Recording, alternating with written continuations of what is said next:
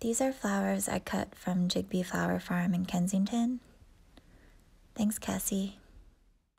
As you can see, I'm using a lot of flowers in this arrangement. I'm using a pin frog again at the base of this vase, working with these really beautiful peachy orange tulips. They also have this really beautiful lavender tone on the bottom side of the petals.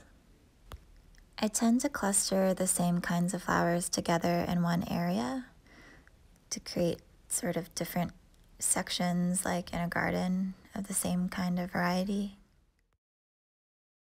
Another variety of tulips going in, they actually have more petals and they're a bit more golden yellow.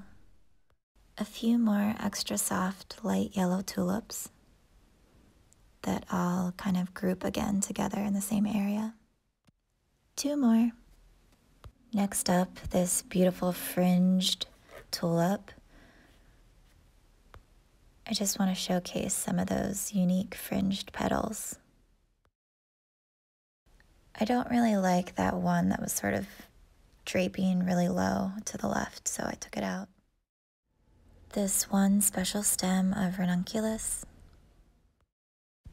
Some little bell clusters of daffodils. And I couldn't resist this one special tulip with the dark pink. Because there's so many colors in this arrangement, I had trouble deciding on what color paper to incorporate. Eventually, I decided on a combination of these two colors.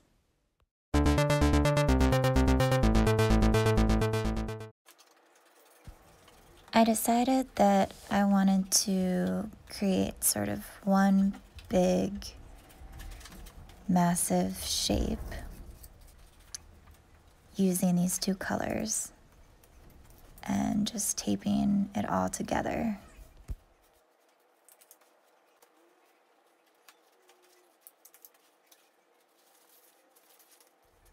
See what I mean? Massive.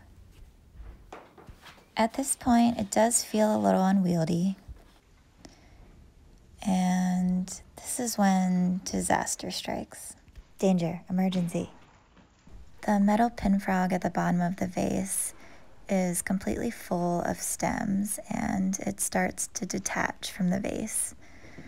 The arrangement starts to shift around. I'm trying to push the arrangement back to how it originally was. I'm realizing how much the arrangement has shifted. I'm considering pulling it all apart. Eventually, I decided to just tape the shape to the wall behind the arrangement. Then I added this circular squiggly to finish it. I do like how it turned out, but there were definitely some moments of doubt. Doot, doot, doot, doot, doot, doot.